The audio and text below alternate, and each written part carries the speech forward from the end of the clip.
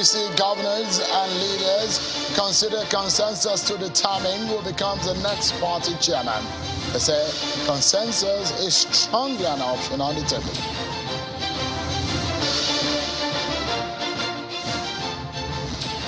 And the National Assembly has frowned at a judgment on the Electoral Act from the Federal High Court in Umar here. They say they are appealing the matter. The Attorney General of the Federation has also spoken. He says it's work in progress. Tonight, we dissect the implication of the judgment and the move by the National Assembly.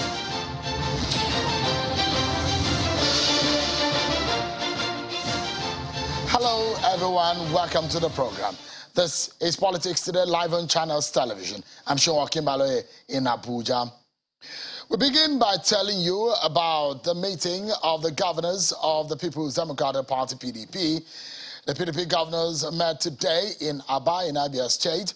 The governors reviewed the situation of things in the country, the running of affairs under the APC-led federal government. The party says it is ready to take over and offer qualitative leadership options to rescue the nation. Former Vice President Atiku Abubakar also announced formally his intention to run for the presidency in 2023.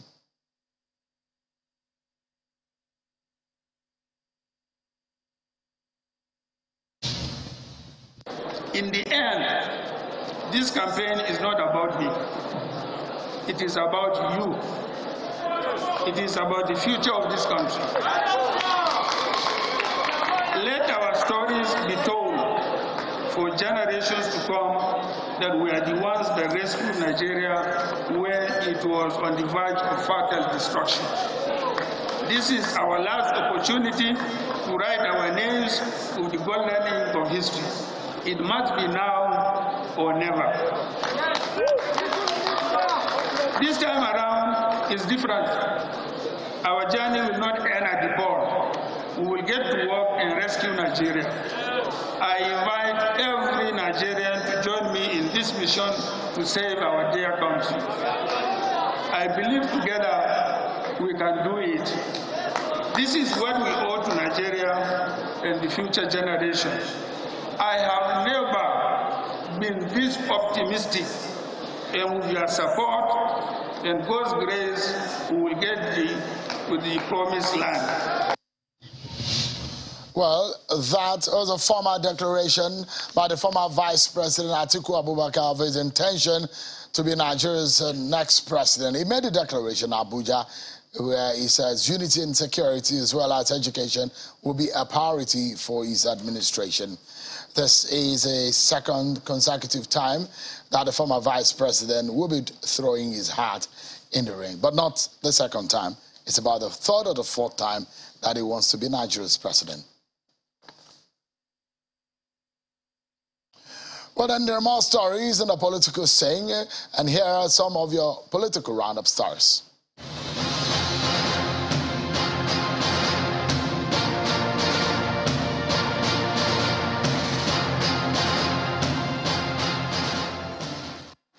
The People's Democratic Party caucus of the Adamawa State House of Assembly has endorsed the state governor, Umar Fintiri, for a second tenure as governor of the state.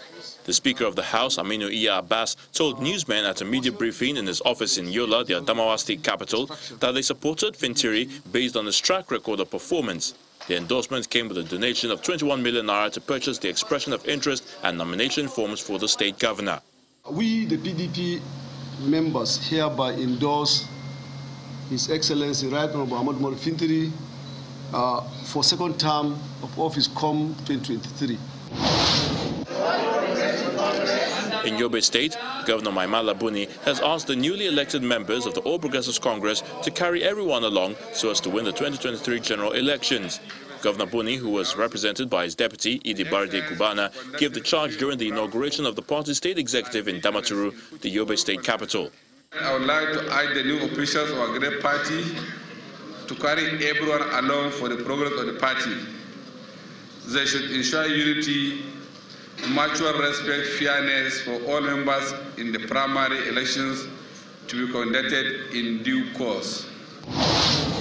A group, the Concerned Arewa Civil Society Organization in Nigeria, has joined its voice to those calling for the zoning of the presidency to the Southeast 2023 election. The group, which is a coalition of 4 to 5 civil society organizations in the north, said that their call became necessary in the interest of justice and equity.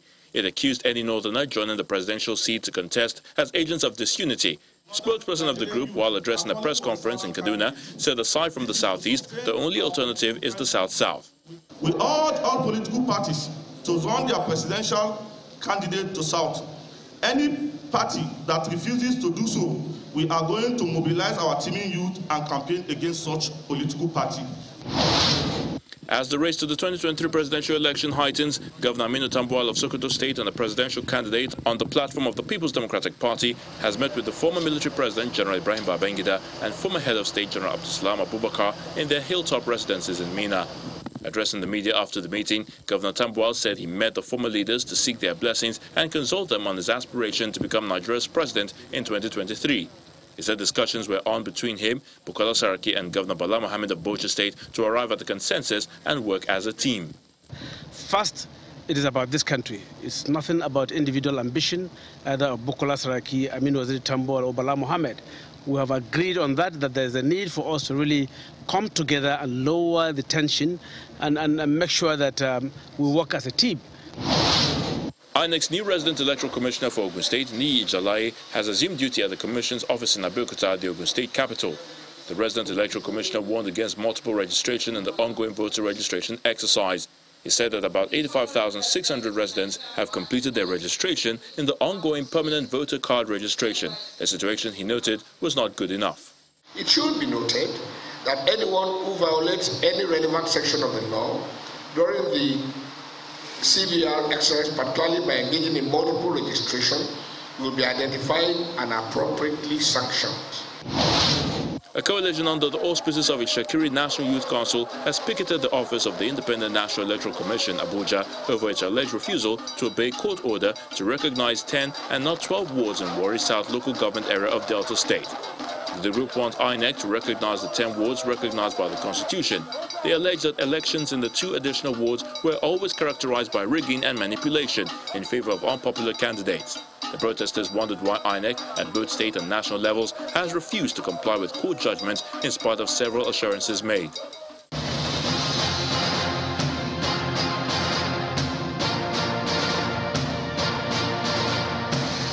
We have some more updates for you on the political scene with the governor of Appointees State, Governor Dave Umahi, has been speaking about the appeal of the judgment which sacked him and his deputy. The governor spoke to State House correspondents after meeting President Muhammadu Buhari. He also spoke about what Governor of Rivers State, Nyesom Wike, said about his travails. Well, also at the villa, the governor of the APC, that is all the progressive governors of the APC, met with President Muhammadu Buhari at the presidential villa.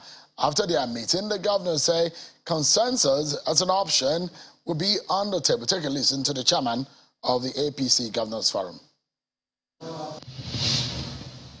Mr. President has always urged consensus for all positions because consensus is in accordance with the democratic tenets. And once you have leaders who are established, who are working towards the same goal, yes, we might have our individual differences like was once carefully explained by Governor El-Rufai, but on the principle of ensuring that we get leadership that will hit the ground running, we are united.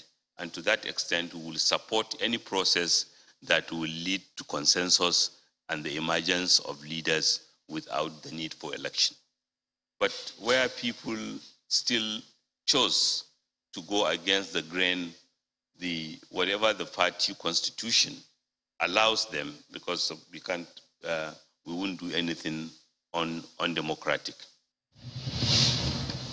Well, it does look in the midst of what a lot of people term the unpreparedness of the party ahead of the convention, the meetings and the midnight gatherings of the APC leaders is towards how they can tidy things up ahead of Saturday's convention. We see how all that plays out, and perhaps we'll be able to hear from them how much of planning they put into the convention, whether or not they are ready amidst all of the crises that have trailed the party's leadership over the last few weeks. Well, we told you about the governor of Ebonyi State, Dave Umahi, earlier.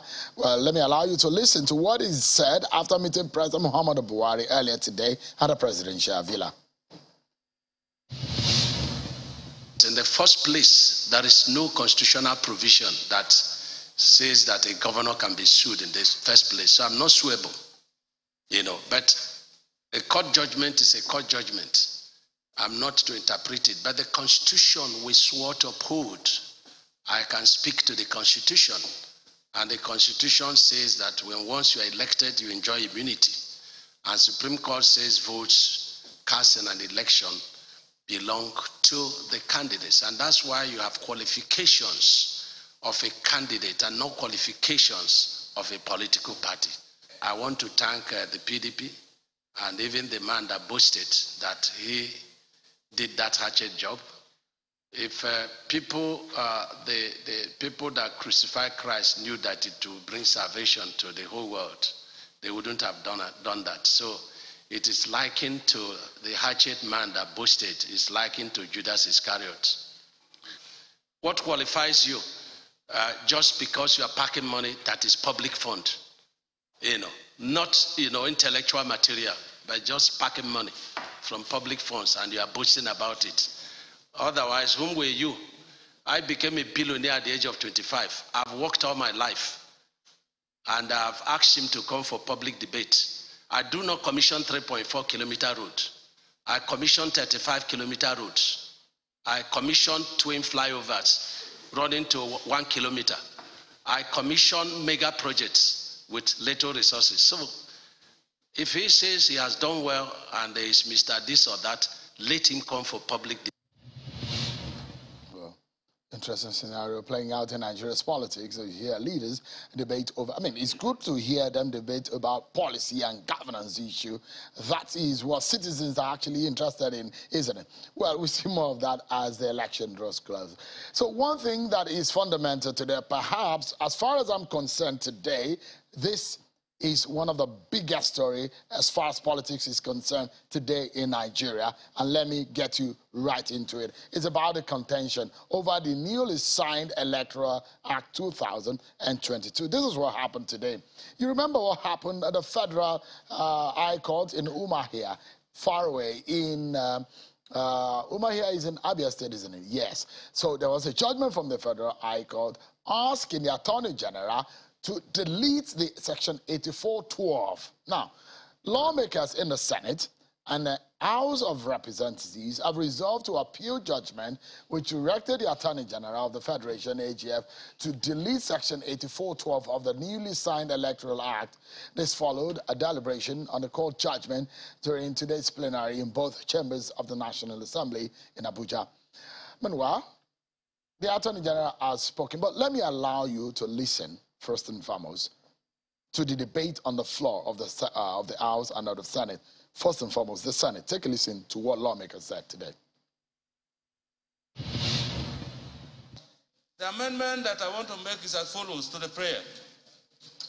Accordingly, Senate resolves to appeal the judgment in suit marked FHC UMC CS 26-2022 for the court to set aside the judgment. So those are some of the arguments and debates of the senators on the floor of the Senate. I don't know if we can get to hear and listen to those of the House of Representatives in the Green Chamber. Well, you cannot touch a piece of legislation unless it is done by those who have the constitutional authority to do so. And it's on this premise, on those grounds, without even going to the merits, which is what we sought to do, was to differentiate between public service and political appointee. But it is on all these grounds and a lot more that I think it behoves on this House, on the National Assembly, however we're going to do it, to appeal this judgment and have it set aside. I will appeal from here that the Attorney General should stop and desist for now and not foreclose the constitutional right of appeal and allow the law to be settled. And I believe there are two prayers on the floor. One is to seek ways and means to appeal and set aside the judgment. And the second is to write a complaint, a formal complaint to the NJC. Meanwhile, the Attorney General of the Federation and the Minister of Justice Abubakar Malami said that the deletion of Section 84, subsection 12 of the Electoral Act 2002 is still a work in progress and is being considered as such. He said he was making the reference to these, or he was saying these were fielding questions from State House correspondents after the weekly Federal Executive Council meeting. According to the Attorney General, while the possibility of appeal is not in doubt, government creators and the Law Reform Commission responsible for the codification and gazetting of the laws are collaborating with the Office of the Attorney General to ensure that any addition made to the law is in line with the provisions of the law. Well, you've heard from the executive, you've heard from the National Assembly, and you want to ask yourself, from the judgment of the Federal High Court, which in the eye of the law is law. I mean, what the court says deletes the Section 84:12. Is it the role of the National Assembly to make law, delete or remove or add? Or is the role of the executive, the Attorney General's office, to delete or to touch or do anything to the law? What does the Constitution say?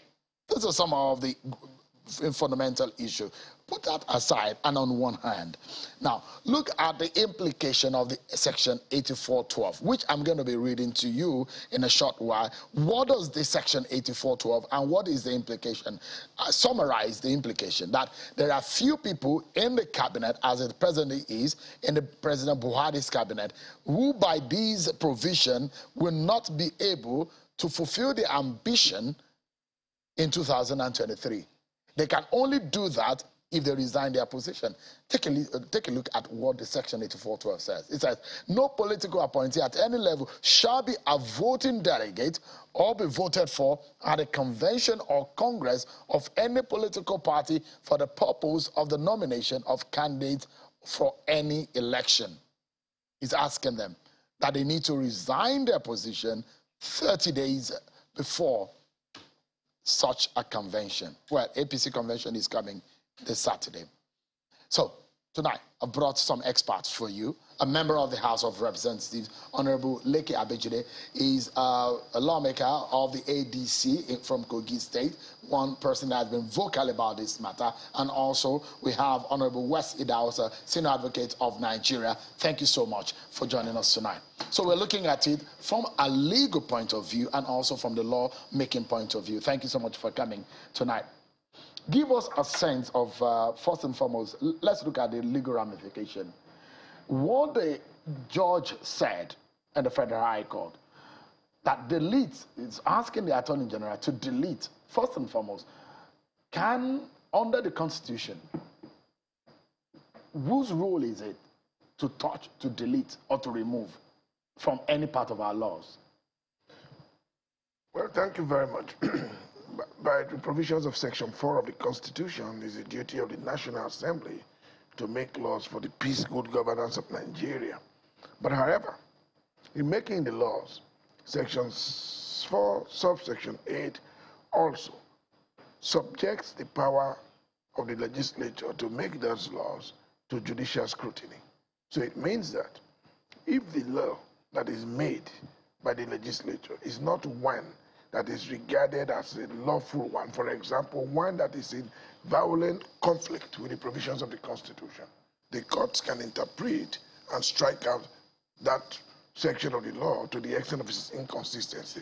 So really, there's a check and balance you don't have a monopoly of the powers to make laws, because the laws that you make are subject to the eagle eye of the judiciary. So they can come and have a look at it and say, hey, that section seems to be in conflict with the provisions of the supreme law of our land, and to that extent cannot stand. So it is right for the judiciary or for the court to make pronouncement or to alter or to adjust any part of our law? Absolutely. This will be the first. There have been other laws that have been struck out. Even in Abuja, a lot of FCT, sections of the FCT, and many have been struck out for its inconsistency with the Nigerian Constitution. I remember some lawyers went to court over the parking at the court. Here in Abuja. In Abuja, where the FCT authorities and the laws guiding parking on the road, and lawyers went to court and challenged, and that was actually struck out. Correct, because the National Assembly is the lawmaking body for the FCT. Great. So it is not, there's nothing sacrosanct about the courts coming in. It's been so in most jurisdictions. It will always be so long as the constitutional provisions of the country remain so, and judicial authorities that have been interpreted to confer such powers on the courts have not been overturned. So it is confirmed, you can tell us that the judiciary has a power. Oh, definitely. What about the executive? No question at all. What about the executive? Can the executive delete based on the judgment of the court? I mean, the court has ordered the Attorney General go and delete. Can the AGF, does the AGF has a power? You ask yourself, is the chief law officer of the land, does he have such powers? But you see, that order is superfluous. It's unnecessary. It's a matter of semantics. Delete, strike out, nullify, void. Now, once a pronouncement is made, once the order is made voiding a section of the law, there's no need to ask the Attorney General to delete it. From the order of the court, it becomes void. Now, the only solution will be an appeal. It will be an appeal to restore that. So whether the AG deletes it, it doesn't delete it, once that pronouncement is made, and I'm arguing my next case, I will refer to that judgment, which is extant, and argue that the courts cannot consider that provision. So that position of the judgment was unnecessary? Oh, very unnecessary. As long as the court has said that provision is inconsistent with the Constitution. It's correct. That nullification is correct. It's just probably based on the relief. You know, don't forget the judges don't come into the arena like that. She may have allowed the reliefs sought by the applicants. I haven't seen it. It's most likely that the applicants may have overzealously sought a prayed for the Attorney General to delete it. And the judge, in granting those reliefs, made the pronouncement, and that probably was sensationalized. And that's why I was saying, whether you use the word delete, remove, nullify, and so on, the most important order to make is a finding that that section is in conflict with the Constitution, rightly or wrongly, and then nullifying that order to the extent of its inconsistency. Honorable Abejiri, you and your colleagues were really furious. Your colleagues in the Senate were, immediately you went to them, they voted it out. Straight away. It was almost unanimous on the floor of the Senate. But when it came, for you and your colleagues in the House of Reps, I've seen the body language and what happened today at plenary, you were very unhappy with the position of the court. What exactly aggrieved you and your colleagues? Thank you so much. If you notice, we didn't debate it on the floor of the House. When the letter came, apparently we just referred to the committee to go and die there, because there is no conflict. It's not conflicting anywhere in the Constitution. You think so? I'm very sure. Okay. And we may go into the sections of the law anyways to look at whether or not the position of the National Assembly to ask any member of the cabinet, either in the state or the federal, to stay away, because what you're literally saying is that, for example, and I give you an example, we had pictures of those who may be affected. What you're saying invariably is like the likes of Babatunde Fashola, the likes of Godswill Akpabio, the likes of Rotimi Amechi, the likes of Chris Ngige, some of them who have been former governors. You're asking them that do not go near any convention of a party or a congress. That's what the law, that's the implication of the law, practically speaking, politically speaking. You see, the section is talking about, majorly, those who have interest in contesting election. Morally, let us even look at, forget about the issue of constitution. If you want to contest any election, why must you stay in your executive position and then be vying for the same office? You stay till the day of election. Is it right? Don't you stay as an elected member of the National Assembly? I'm an elected person. Yeah. I'm not an appointed political office holder. I'm elected. What makes you different from the appointed? The Constitution didn't tell me to resign. Even, let us go into the section of the Constitution you are talking about. So, you know, that day, I think it was this barrister, this Zekome, or what is Michael Zekome. Michael Zekome that came here. And I was telling you that we are going to appeal this case. Because he didn't tell us where this section 8412 conflicted with the Constitution. He didn't say it clearly. Because every section, the one the judge quoted, section 66 subsection 1F, section 107 subsection 1F, section 137 subsection 1F, and section 182 subsection 1F. This is what the judge relied on. And then we broke it down, each section, what it's talking about. It's talking about the public service and the civil servants. It's not talking about political appointee. So if you read that section 318 completely, it will tell you who is a public servant. The portion of section 318 was very clear. Who about is a public servant? Those who draw money. Someone like you, you're a public office holder. You will not see any political appointee mentioned there. But a political appointee, in the real sense of it, is he or is he not a public officer? But that's what I'm saying. Let us go to that section. It's not a public officer because, one, if you are employed today, you are in the federal civil service, 35 years of service, or 60 years, whichever comes first, it's there. It's telling you the time you will retire from service. But as a political appointee, you can be hired today and fired tomorrow. But does it take? And then when you are even you are not fired, when you are done, what's the fundamental? There is no remuneration, there is no package for you. Let's look at it in this way. The fundamental objective of anybody in public office is to serve the public and be given and take salary or take emolument from the public coffers, isn't it? Yes. So but but I have just told you now, everything is relying on Constitution as a ground norm. I have told you what the Constitution says about who is a public service, a public servant, and who is a political appointee. Political appointee is not even mentioned there. And what we are referring to is the issue of this political. Let there be a level playing field. If you want to contest as a governor, why must you stay in your office and use the instrumentality of that office against your opponent? You use the government resources and contest that election. I mean, as a lawmaker, I want to ask, I'm trying to identify the difference between you and a political appointee. As a lawmaker, don't you have the instrumentality of government at your beck and call?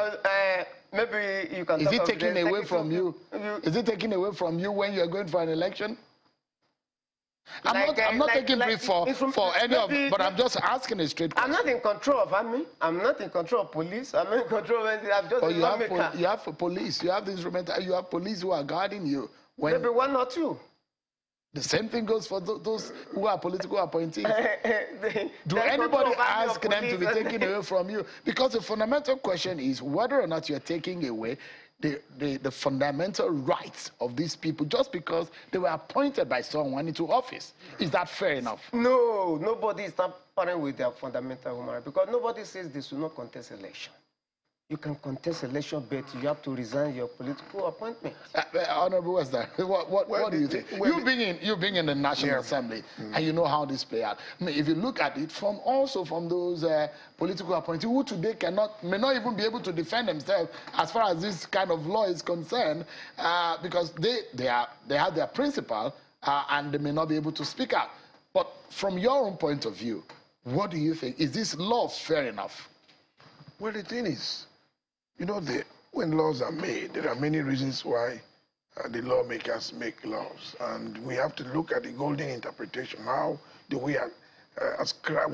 What do we ascribe the reasons for which they make laws? This, for me, is politically engineered. Period. This particular law is politically engineered because whether you like it or not, the judge, in my view, may not have gotten the interpretation correctly because put side by side the request made before her, there's clearly difference between a political appointee and a public servant. And those differences have been affirmed by superior courts. You know, people have been held not to be public servants, even though they are political appointees. But the bad thing about this law, in my view, is that it's discriminatory. It affects the right of Nigerian citizens in a manner that Section 42 of the Constitution does not want. I mean, these are people who hold political opinion. I mean, whether you like it or not, the minister holds a political opinion. By agreeing to serve this government, he must share the same opinion. There must be some affinity for me to agree to work with you politically. The member of House who is in the same political party with you shares the same opinion to be in the same political party with you. And the Constitution makes it clear that you should not, for any reason, make laws or implement executive orders which affects a particular political opinion holder, but does not affect another political opinion holder of the same class. Mm. So whether you are a lawmaker or you are a political appointee, you are all members of the political class, particularly when you share the same affinity of membership. Mm-hmm. Some of you are in the same APC, some of you are in the same PDT, and then you make laws to say, hey, that man should not participate. That's because you have the power to make laws. That is if you want to contest some of them. That's because you have the power to make laws. That's if you want to contest Don't forget that some of them have been members of the party. Some of them are even foundation members. Mm-hmm. They pay their dues, they make their contributions. Their right of membership also qualifies them to entitle them to sponsorship if they can afford, to foot the bill or to play the political process. But when you intervene by using the law to restrict them and cut that right, that becomes self-serving. All right. Senior Advocate, let's take a break. We'll take a break and we'll look at some other dimension into all of this matter. The fate of this law in the eye of the appeal that the National Assembly wants to go for, and perhaps in the end, who benefits and who is losing out in all of this. We'll take a break, and when we come back, we'll dig deeper into all of this. Stay with us, we'll be right back.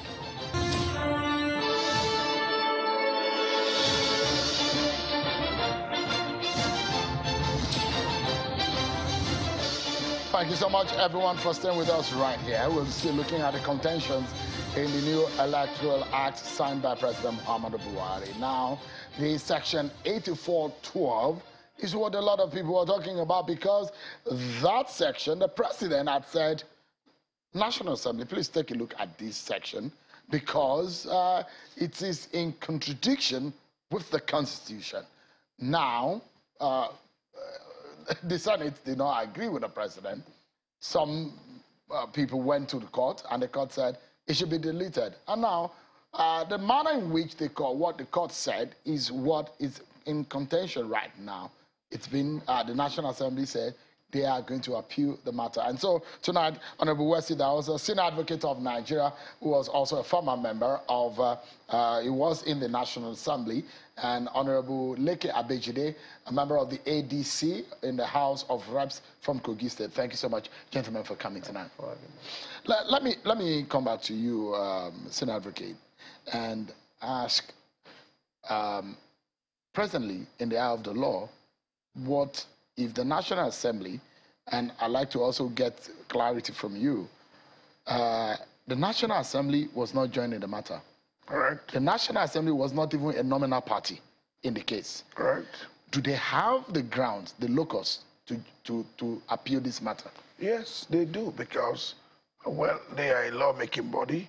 The law that is involved was made by them, and the question that they will be asked to answer will be, what is their interest in seeking to appeal as an interested party? They need to defend that before the matter was... Yeah, definitely, because they were not in that matter. So the only way they can qualify, they have to establish before the Court of Appeal that they have an interest which requires to be protected. And then the question would be, what is the interest? I think the interest is that by the oath of office they have taken, not only do they make laws, they also have a duty to ensure that there is compliance with the Constitution of Nigeria. So wherever there is an allegation that the Constitution of Nigeria has been derogated from, and the court has made a pronouncement, the body that has made that law will definitely have an interest to protect. And the interest to protect would be to ensure that the rule of law is there, and secondly, that the powers to make law which they have is not unduly interfered with. And that would be the basis for them to appeal against that decision. And I won't be too surprised if that the Court of Appeal will grant them the right to appeal as interested parties. I mean, we were talking when we went on break of the camera, and the argument was whether or not this law was discriminatory and whether or not the National Assembly should tinker with it and try to adjust it in such a way that some people outside of the National Assembly don't think that they are being haunted by it. Because let me take a look at this picture that I will show you right on the screen. These are people that might be directly affected by these. So look at them. The Minister of Transportation, the Minister of Niger Delta Affairs, the Attorney General, the Minister of Labor. These are people who may have one ambition or the other.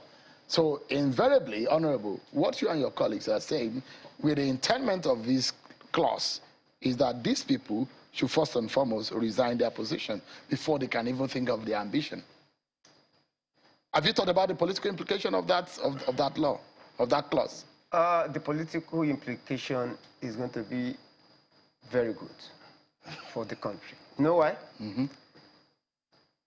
Any candidate that emerge from any primary will not go to any court for any contest, because he will believe that nobody uses position unduly to edge him or her out. You know what I'm telling you? Now, you will see some governors that are going next year. They now appointed so many aides just because they have somebody in mind that they want to put down as their candidate. So, and from there, all those political appointees, they are automatic delegates, if not for this section that we're talking about. But if this section comes back to us, maybe, I know the area you are talking about those who those who do not want to contest election and their political appointees. That's the area you are talking about. That they don't have anything to do with the convention. Well, if the section come back to us and there's need to look at it again, so be it. But for the courts to now become the lawmaker, or the executive now become the lawmaker, is not right. And that is why we cannot put our arms. We have to fight for our cause to make sure our duty is not taken away from us. If not, a time is coming that the judiciary will be the one that will be dictating what to do, the law to make and the law not to make to us. But the judiciary has the powers. Alrighty. It's called judicial review in law. And they will be doing it unnecessarily. Now, if they do it rightly, no problem. Like this one now, they say it's complete. That's the concept of checks and balance. That I have proved to you. That's the concept of checks and balance that the senior advocate explained earlier. But I have proved to you that the section does not conflict with any section of that is your own opinion. No, not my own opinion. There are sections of the law in the Constitution.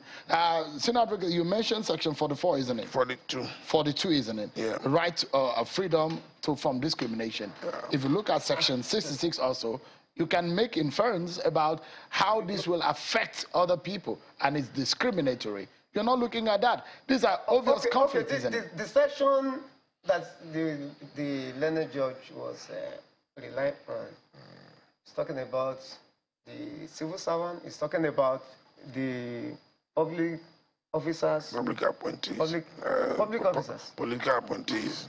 It didn't mention political appointees. I'm talking of the judgment. The judgment talks about the constitutional. Yeah. It didn't talk about political appointees. But do you think the judge was wrong about the issue of public? Are you debating the fact that political appointees are not public officers?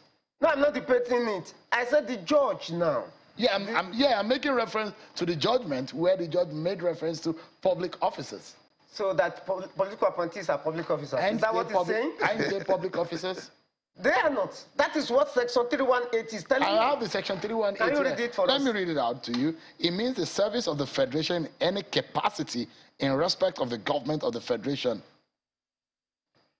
Yeah, but go down there. Yeah, go down. And includes clerk of the staff of the National Assembly, member of the staff of the Supreme Court, Federal High Court, member of staff of any commission or authority established for the Federation of the Constitution by an act of the National Assembly, etc. etc. So, but if you say, if you remember that the members of the cabinet are also constituted also by the act of the National Assembly, also by the Constitution stipulates them.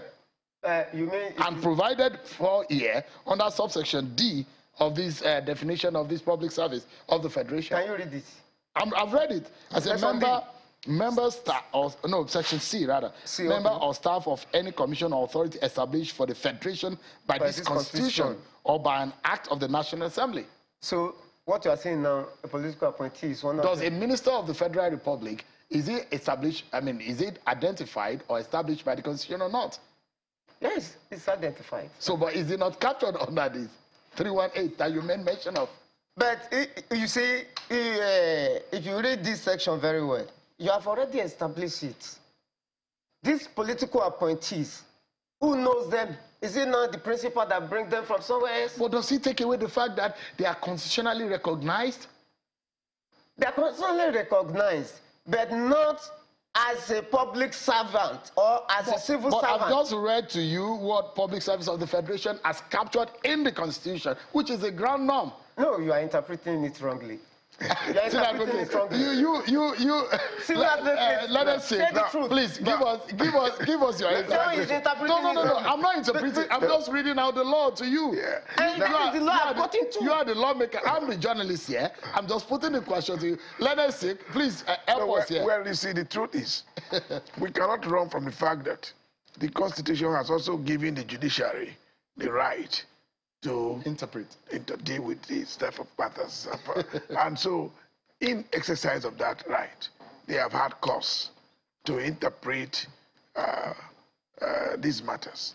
And it is looking like the trend is that once you are subject to the pleasure, once your appointment is subject to the pleasure of your appointer, such as the president appointing ministers and so on, and can also fire them without, in fact, let me put it away, officers who have no statutory flavor.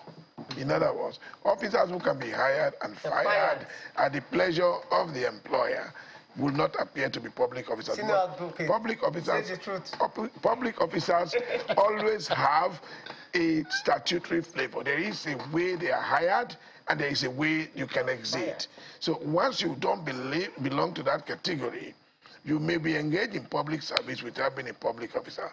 In other words, you may be... This is another dimension, interesting. So one area that I'd like you to, and whether or not this is valid, this might be valid at the appellate court, is the locus of the plaintiff.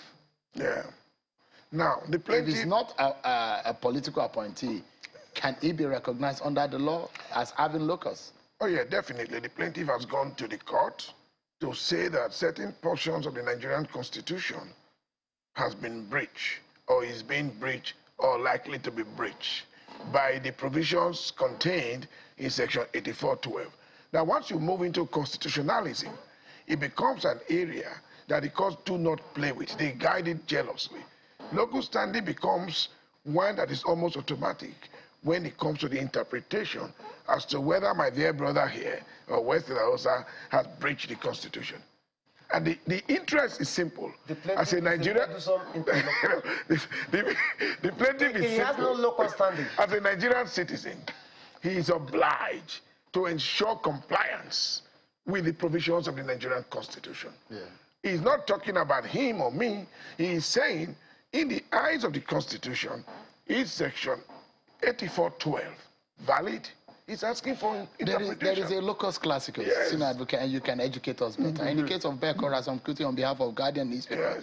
on the issue of the liberalness of local standard and the issue of public interest. Of course. There are, I mean, the judges can now pick and choose in the restrictive and the liberalness of the issue of local standard. If he's standing on the point of public interest, does he have a locus in that sense? No, if he's standing on the point of public interest, he has a locus. The reason is this: it is in the interest of every Nigerian citizen that the Constitution of Nigeria be obeyed. Therefore, if I raise the issue that this Constitution is being violated, the courts will hear me. It is difficult to shut me out because the liberalism you have talked about starts with the Constitution. And the man said that he's a member of a political party. And this is a law that also operates and affects political parties. No, he didn't go to interpret his constitution. No, the lawyer, when he went to the court in Umaya, he says he's a member of a political party. And on that basis, he was. I assume that he was trying to defend that he has a locus. In fact, even having the fact that you are bringing the issue of constitutional interpretation to court alone, every one of us, we are bound by our constitution, to which we have proclaimed the supreme law of our land. How can it be said that a Nigerian citizen will be shut out by the courts of Nigeria when it comes to the question of whether or not a given exercise of legislative power has violated the provisions of the Constitution? I'm not sure any courts will do so. No court is likely to shut you out. It's not, I mean, you are not talking about whether or not this gentleman has been properly appointed permanent secretary. You are not talking about whether or not somebody has been lawfully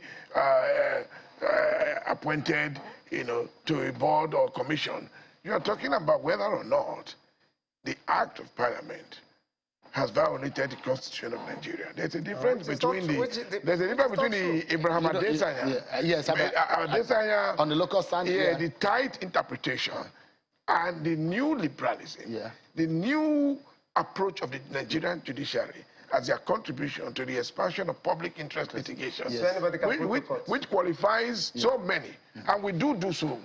I can't remember the last time that any court turned us down in an attempt to interpret. Well, I mean, the court did recently in the Federal High Court, in the case of Atiku and an NGO, where they challenged whether or not Atiku is a citizen of Nigeria, and the court said the NGO has no locus. But the point is that in constitutional law, those points are there, that the case of Adesanya and the case of Beko on behalf of Guardian newspaper, when the court was asking him, do you have locus because you are not directly affected by the sealing of Guardian newspaper at the time? The good thing is that we are appealing this. And when we go further, we will get better and to know what is in the system. Because everybody is just saying his own. But if you look at the Constitution, except that section C you are trying to bring out and trying to interpret in a different form, there's no way this section complies with anywhere in the Constitution. What about section? If they are talking 66? About, okay, look at this law again and see, what about those who doesn't have interest in contesting election? One can listen. But the situation whether you are saying is conflicting with the Constitution, you cannot prove it. So let us go to what about section 66? If you don't agree with section 183, or I mean 138 or section 88, I mean, if you don't agree with those sections, what about section 66? We talk about disqualification and does not include any of these persons that you have identified. Honorable. Section 66. Yeah. It talks about disqualification of people, I mean, from office. Yeah. Are you reading it? Yeah, I'm reading it. So, what is he saying there? No, but you have a copy. Let me it's different from my own. Okay, so we'll help him. Okay, let me help you. Section 66 basically talks about disqualification. And in the first part of it says, no person shall be qualified for election to the Senate or House of Reps. I mean, it gives a long line. F. If he is a person employed in the public service of the Federation or any state and has not resigned, withdrawn or retired from such employment 30 days before the date of election.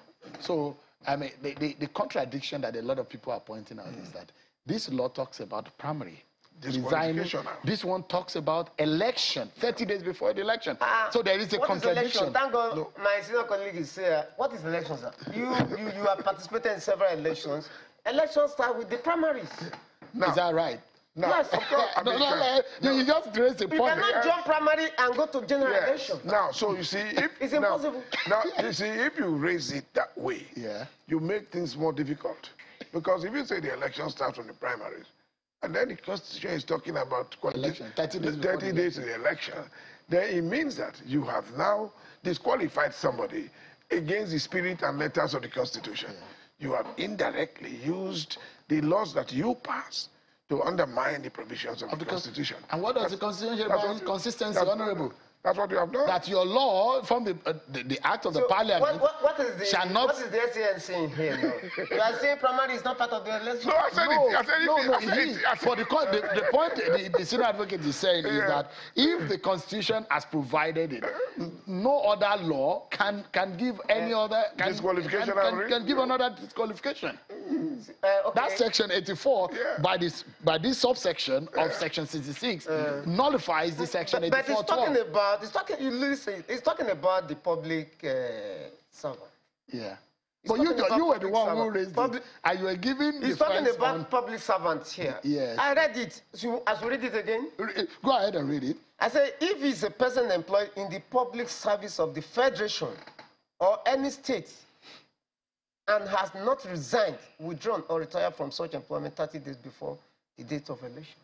So what you're saying invariably that any minister, commissioner should resign 30 days before, they're supposed based to. on this... No, the primary starts... But the Electoral Act... April 3rd, and it's going to end by June 3rd. So I believe some of them have even resigned from... But what does the Electoral Act say? But what does the Electoral Act now say? Or the former electoral, the former 84-12, because it's not standing now until your appeal succeeds. Because you have not entered your appeal right now. No. Okay, we are doing it. No, but you have not entered. No. Okay, we are going to enter it. So when we enter... See, I want to advise... I read a write-up from Kaudiajulo, Barrister Kaudiajulo. He says it's a bobby trap for APC. Because not only APC, all political parties who tried it. If you rely and say, okay, because court has given one kangaroo judgment and you want to rely on that. A lawmaker. Okay, it's not a kangaroo judgment. Yeah, court has given a judgment. I withdraw that statement. So, and then you want to go ahead without allowing the process to complete, maybe up to Supreme Court. What if at the Supreme Court they throw out that I know it's going to be one area that is going to be for a long time. And I want to ask you, Sheung and the SCN. Why you're not in the position to ask us questions. I'm in the position to ask. Okay, I want to ask him. Why is it that the judgment was delivered in Omar here? Why we are sitting down here in Abuja? Well, the Nigerian Constitution is applicable nationwide, and the Federal High Court is one all over Nigeria. As only divisions. It's just divided for convenient reasons. So any Federal High Court in Nigeria is indeed the Federal High Court in Nigeria. As the question be answered now, Honorable. It's not clear. No, let's close the program. I must sincerely thank you, Honorable Wesley Dawson, because tonight you're sitting on the fence. You're not on the side of your former colleagues in the National Assembly. You're sitting as a lawyer, as an officer of the law. Of the law and the temple of justice. Thank you so much for coming tonight. Honorable an interested party in this matter. Thank you so much for coming. That's our show for tonight, everyone. Many thanks for watching. I'm sure Akimbale. Bye for now.